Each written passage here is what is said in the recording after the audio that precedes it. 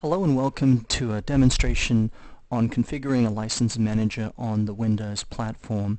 We're going to be using the Mentor license utility, and the reason for that is it provides a completely automated solution for everything from editing the license file and even installing hardware key drivers all the way through configuring the license manager as a Windows service, making all the licenses available across the network. And before we get to downloading the utility, let's take a quick look at the license file that I just downloaded from SupportNet. Go ahead and scroll down, and you can see I have an unedited license file, and here's the server and daemon line indicating that this is a served license file, usually floating. And in addition, you can see the quantity is greater than and equal to 1, also meaning that it is a server-based license file. So it's this floating license file that we'd like to go ahead and get configured.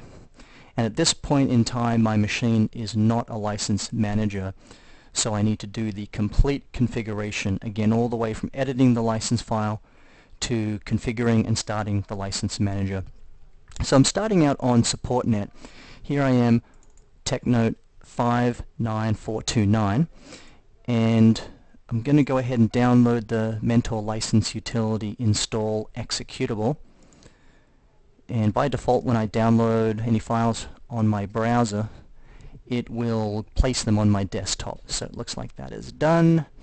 Go ahead and minimize, and there's the install program. Go ahead and run that. And I'm going to take the default installation location of C Mentor Graphics. That will actually create a Mentor license utility subfolder for all of the files. So go ahead and click OK, and it will unpack and it will automatically start the license utility program. Now, if you've already got the Mentor license utility, you should find a shortcut for it down in the Mentor Graphics license utility folder in the Start menu. So here we are in the Mentor license utility main interface, and we want to run the install license program. Now we can find that in two places. One is the setup menu, install license file entry, and the other one is down in the bottom right called install license. So we'll go ahead and click the install license button down here, and here we have two options for installation. We can install a node-locked or floating license file to this machine, or the second option is to point to a license server for licenses. Now, we have a floating license file that I want to install to this machine to make it a server, so we're going to go ahead and take this first option and click Next. And here it's asking for the license file. It's on my desktop, and license.txt is the file that I showed you. So we'll go ahead and double click. At this point, it's looking for any mobile compute node-locked uncounted licenses. It didn't find any of those because I don't have any mobile compute licenses. I only have floating licenses. And here's a licensing software dialog. It's asking whether we should install the license server software. So we want to go ahead and click Continue to make sure it's got all the necessary software for the configuration. Click Continue. And at this point, it's configuring the license manager. And there we have the configuration is now complete. It's created a Mentor license manager service, and it also has started the service.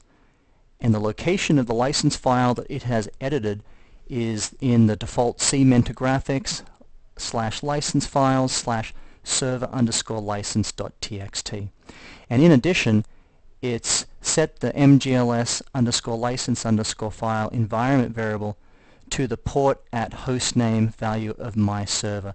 This means that I could install Mentor Graphics applications for the licenses that I have, and I could actually run those on my server machine. Now we have a few buttons at the bottom here. I'm going to go ahead and click on View License, and you can see the license file looks a little bit different. We've got the server line that's been edited and the daemon line, and the rest looks about the same. And we can look at the view log. Scroll down, it looks like we've got all the licenses installed. So at this point I'll click Close, and so it looks like we've configured our license manager successfully, and so that concludes the demonstration. Thank you.